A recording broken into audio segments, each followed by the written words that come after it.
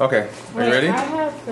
Okay, so in the beginning of this day, in the beginning of today, Dana actually prayed that we would be able to tell people about the state of the dead, since that's what we did for Bible study this morning, and went out and I started canvassing God's answers to this woman, and I canvassed 3 other books to her before that, and when I told her that God's answers addresses questions like what happens after death, she said, what happens after death? And I started to tell her, and she was so engrossed with everything I was saying, and I could see that it was really benefiting, or she was getting something from it. And this lady said that what I told her was so comforting. She used to be Catholic, and now she said that she's coming back to the church, and she's not going to Catholic church anymore, but what I said was so comforting. She wanted to get all 4 books to see what we had to say. So I just praise God for the prayer that Dana prayed today.